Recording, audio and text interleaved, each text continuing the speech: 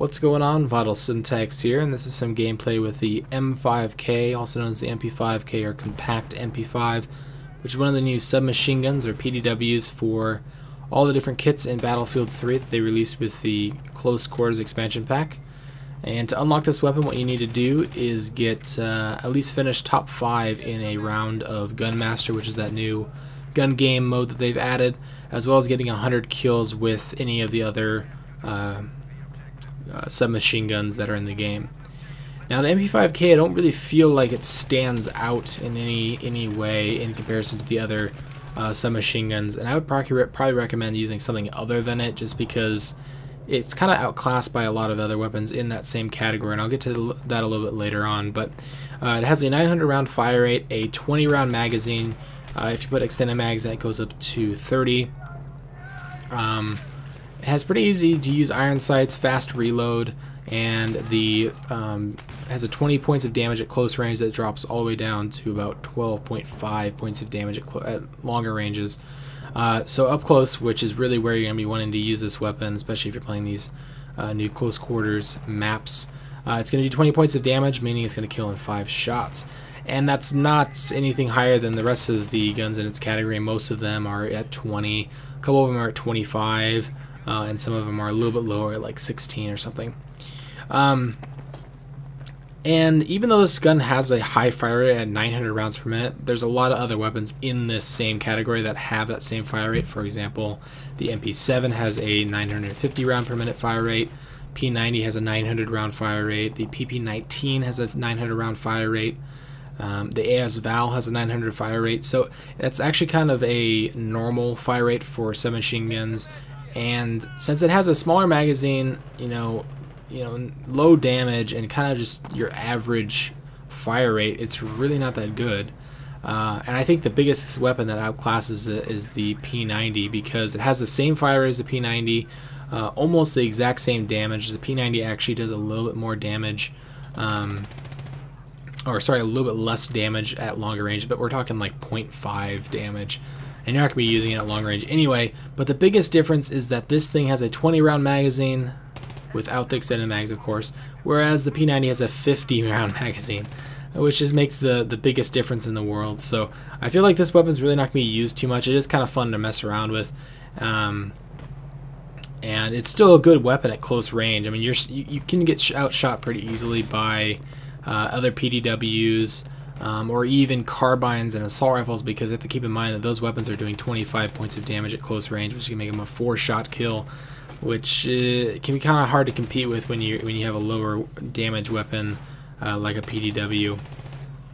And really the reason that they have the submachine guns in the first place is that you can use a kit such as the recon kit or the support kit without having to use their specific weapons. So LMGs are, very, very sluggish. You can't really run and gun with them that effectively.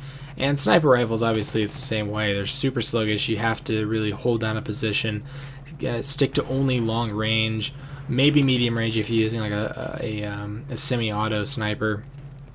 But the PDWs are kind of there so that you can use those kits. So use claymores and C4 and ammo, or use spawn beacons and motion sensors and things like that with the recon kit, while still having a rush weapon, something that's still good at close range.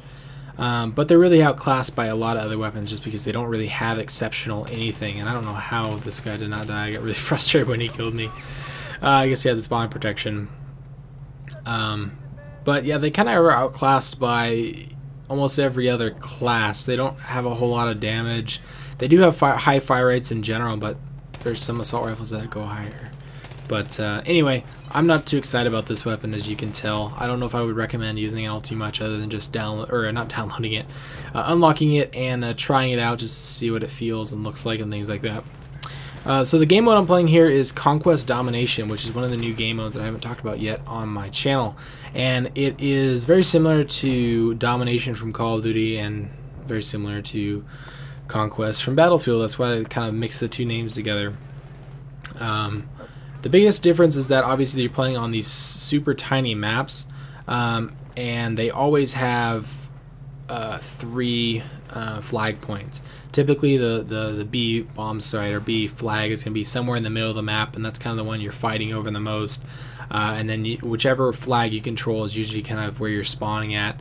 I think they did a good job with the map design, and they kind of catered these maps to fit this new mode that they were adding, because you can tell that they have, you know, multiple levels, and at the very basement, kind of like the ruins beneath the tunnels beneath this building that they've created. That's where the B bomb site is.